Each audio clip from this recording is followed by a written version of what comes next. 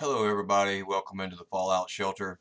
I've got some links for some government weather modification and geoengineering things I want to share with you. I went over quite a few of them on the DLive live streams, and I don't really remember what all has been put on the YouTube channels before.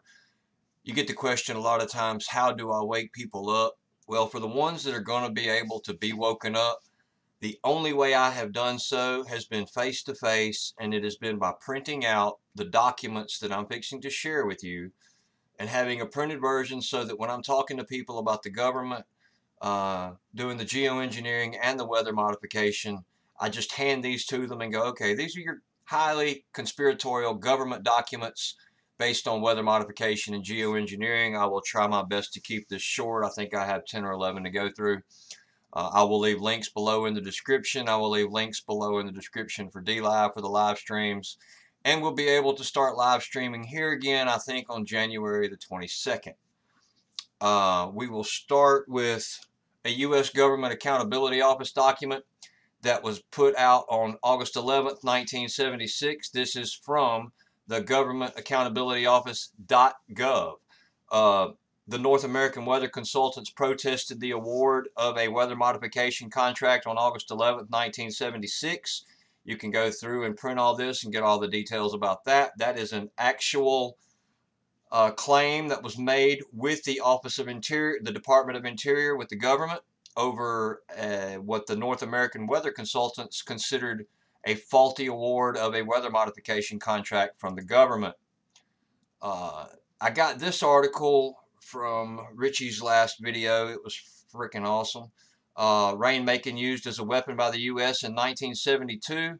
I flipped that up here because this is from history.state.gov from the Office of the Historian. Number 274, memorandum from the Deputy Undersecretary of State for Political Affairs Kohler to the Secretary of State Rusk.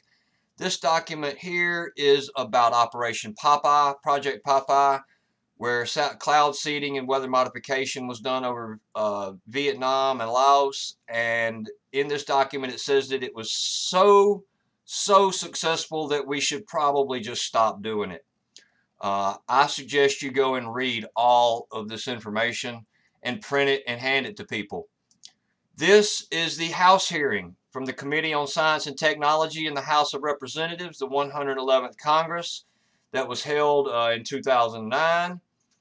Serial numbers 111-62, 111-75, 111-88. I'm sure those numbers are absolutely no coincidence because printed for use of the Committee on Science and Technology, and there is the chaos emblem right up under it.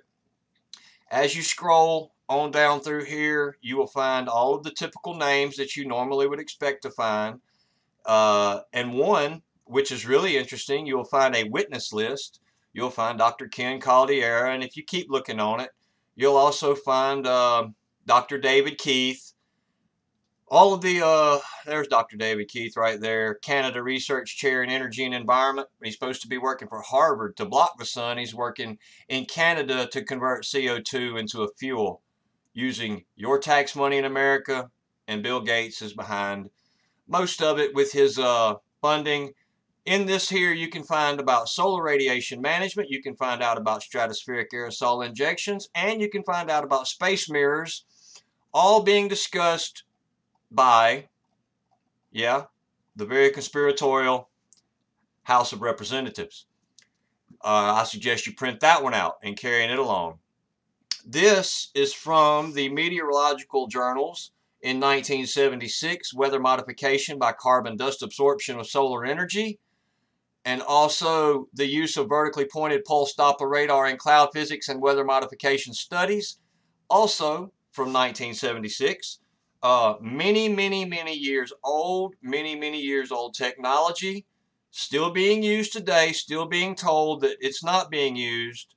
And in this one here, you can actually see, I think if you scroll down far enough, this is from Applied Science Journals, not somebody drawing. They show how you could actually store carbon dust, mix it into the jet fuels, and spray it out of the back of the airplane in 1976. I print all of this stuff out and I keep a copy of it with me to hand out to people when they go, oh, that's just nuts. Let's keep going. This is the U.S. Code of Federal Regulations for weather modification. You come right down here to the definitions. As used in this part, terms shall have the meaning described in this section. Administrator is the administrator of the National Oceanic and Atmospheric Association. Any individual, corporation, company, association, firm, partnership, society, joint stock company, any state or local government, or any federal or any agency thereof, or any other organization, whether commercial or nonprofit, except we're acting solely as an employee, that is what's considered a person in these definitions. Weather modification activity, any activity performed with the intent of producing artificial changes in the composition, behavior, or dynamics of the atmosphere. That is the definition of weather modification activity in the government regulations 908.1. You can go through the rest of them. They're about the reporting and the way it can and can't be done. It also in here talks about some of the objects used in weather modification: silver iodide, urea, sulfur dioxide, all kind of stuff. You need to check it out. But this is where you report all of your weather modification, is to NOAA. This link will also be in the description. And there's 69 pages of things here that you can look into, and this is what the stuff you'll get up. This is like this is what they actually have to turn into, the federal government, when they do weather modification activities. Let's see, number of modification days, 13. Increased precipitation, 13. Silver iodide, whatever that amount is, that is the amount of silver iodide that was blasted up into the clouds to create the rain. May I remind you, silver iodide is not water. You should probably not be consuming it, and it should probably not be in your water supply. This was also in Richie's last video. I'd seen it before, but I had lost the link. It is the HR 2977 from the 107th Congress, 2001 to 2002. You go on down here, and it talks about space weapons.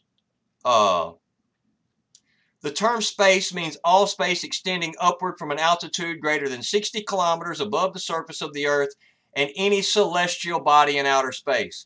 Just for the record, Merriam-Webster defines celestial of relating to or suggesting heaven or divinity, of or relating to the sky or visible heavens.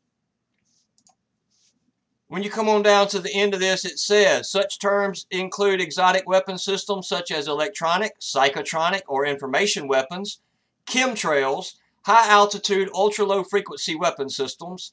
I have some videos on these next ones. Plasma, electromagnetic, sonic, or ultrasonic weapons. I have some stuff on the ultrasonic weapons. As far as ultra-high frequency, super high frequency, that's considered from the 3 gigahertz to 300 gigahertz range, which the stuff on the towers now is capable of carrying 300 gigahertz. They don't tell you that, but I found product data sheets on them where it does absolutely say that.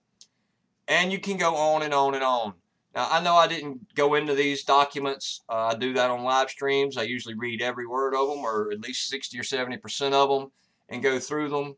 But like I said, I will leave the links to every document that I just showed in the description so that you can go look at them yourself. I suggest printing them because I have had some documents that I stuck up in a video. They were requests for proposals for weather modification. And after having them up for just a short amount of time, those links disappeared. And I can't find them no more because they don't have to keep them up. I will have a link below to get into DLive. If you're new to DLive, there will be a sign-up link. And everything else will be down there. Y'all know what to do. I appreciate all the support. I appreciate all the people that have helped me to this point. And I hope to continue to keep bringing you more information on weather modification and geoengineering. And like live streams, I will do this real quick. Father in heaven, I pray to you and thank you for everything that you give to us.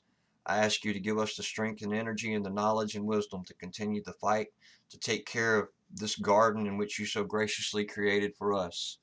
Keep us separated from those that will be destroyed for destroying the earth. And I thank you for that and come to you through your Son. Everybody have a wonderful day, a wonderful night. Check out our DLive and everything else. Once again, we love you from the Fallout Shelter. Everybody have a great day and God bless you.